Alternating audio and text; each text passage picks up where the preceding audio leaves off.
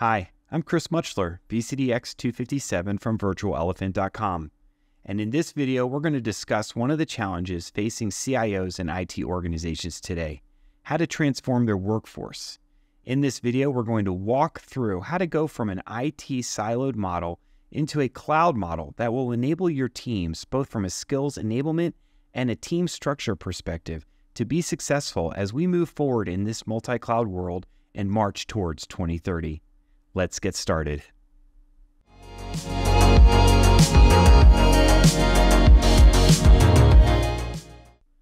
Traditionally, we've seen IT organizations structured as separate, distinct teams. This is what we refer to as the siloed approach. The original thinking was that by having specialized teams focusing on their areas of expertise, we could achieve greater efficiency and depth of knowledge. Each team would be an expert in their own domain, such as networking, storage, security, database management, and so on. The idea was to have specialists who could dive deep into their respective areas and deliver top-quality results. However, over time, this approach led to unforeseen challenges. Communication between these specialized teams was often limited, which hampered collaboration. As each team focused on its own priorities, the larger organizational objectives and strategies often took a back seat. In addition, managers and directors expanded their domain in an effort to increase their influence and protect their individual team members. The end results led to overall inefficiency, less adaptability to changing business needs, and ironically, the very thing this approach was designed to avoid. It slowed progress. While the siloed model had its advantages in a different era, it doesn't quite meet the agility and scalability that modern businesses demand in order to be successful in this cloud world we live in today. That's why it's time to rethink the approach. Enter the cloud model, a transformative approach to IT management. In this model, rather than maintaining a hierarchical command and control structure, management should be decentralized. The authority to make key decisions is spread across various levels of the organization, enabling faster and more responsive action. Teams in the cloud model are based on work streams or specific business needs rather than isolated specializations. Such a model naturally fosters enhanced communication and collaboration. The team members, being part of a cross-functional team, have a broader view of the company's goals and strategic initiatives. This helps break down the silos that have existed in the traditional IT setup of the last 20 years. In an era where businesses are evolving at breakneck speed, this structure allows teams to pivot quickly to address emerging needs, enhance the overall agility of your IT organization. Adopting a cloud model within your IT organization offers an abundance of benefits. One of the most compelling benefits is the increased efficiency in managing infrastructure, both on-prem and in the public cloud. With resources and teams not tied to a specific location or rigid structure, you gain the ability to leverage the best of both on-prem and public cloud environments, both flexibly and efficiently. More importantly, the cloud model nurtures a culture of innovation.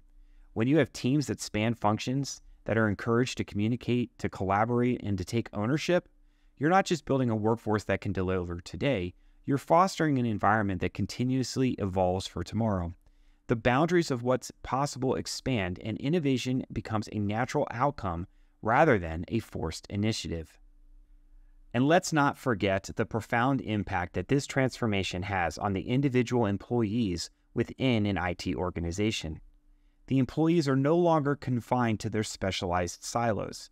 Instead, they get to interact with a diverse group of team members, interact with individuals they might not otherwise have been able to do so within the organization, to be able to grow their skill set and continue on the path of continuous learning, which is so critical in the technology and IT space. By working in smaller project-based teams, each member has a greater sense of ownership and contribution and responsibility, and they can see the difference that they're making each day from within the organization. Furthermore, the cloud model encourages innovation at all levels, not just at the top. In this open, collaborative environment, every employee has the chance to voice their ideas, to challenge the norms, and to be part of the change.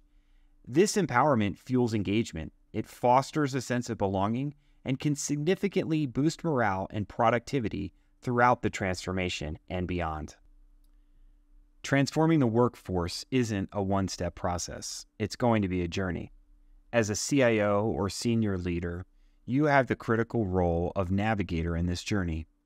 Here are a few concrete steps to help guide you and your organization on this transformative path. 1. Emphasize the vision. This isn't just about shifting to a new operational model. It's about unlocking the potential for greater agility, fostering a culture of innovation, and ensuring that your IT operations are aligned with your overall business objectives. This vision should be communicated clearly and frequently to all team members to ensure everyone understands the shared goal. 2. While you need buy-in from your existing managers, don't be afraid to make bold changes that will impact them. This is where most transformations fail. Leadership allows mediocrity to continue to exist because it's easier to leave things as is rather than have a difficult conversation with an individual that won't necessarily have a place in the organization any longer. There is going to be resistance as these managers will see their domains of influence reduced or eliminated in the decentralized cloud model. Address this by emphasizing how the new model allows them to have a greater impact by enabling the full potential of their teams and the employees they care about. Reinforce that their roles are not being diminished, but rather being evolved to become enablers of success across the organization. 3.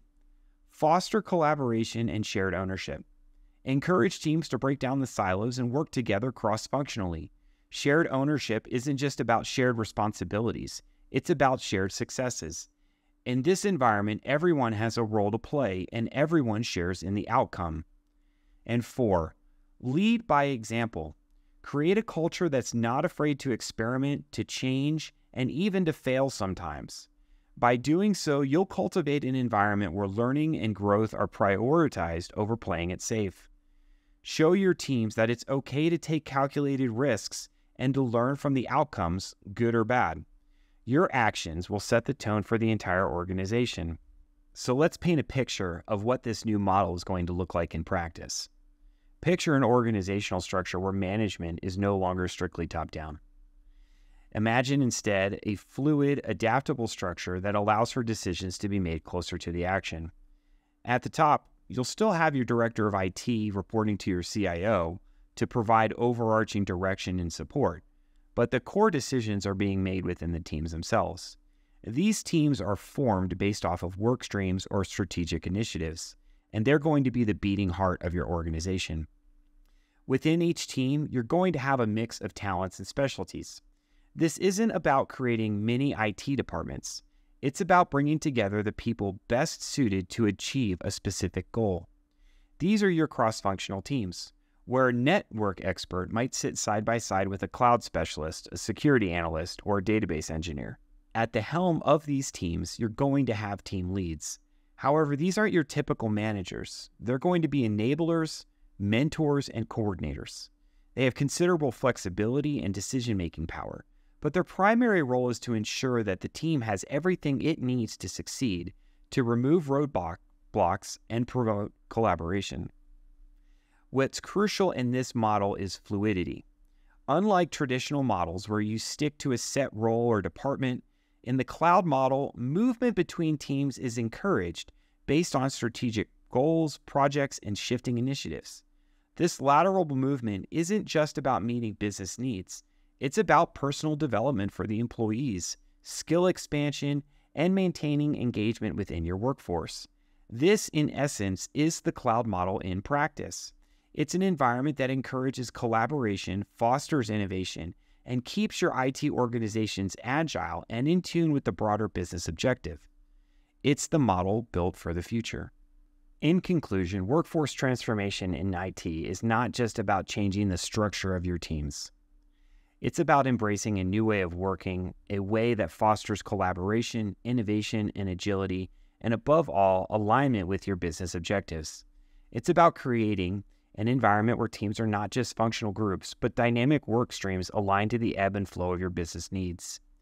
While the siloed model may have had served its purpose in a different era, today's business landscape demands more. It demands the agility, the cross-functional collaboration, and the innovation fostered by the cloud model. It's about moving from rigid hierarchies to decentralized, empowered teams, from isolated specialists to cross-functional collaborators.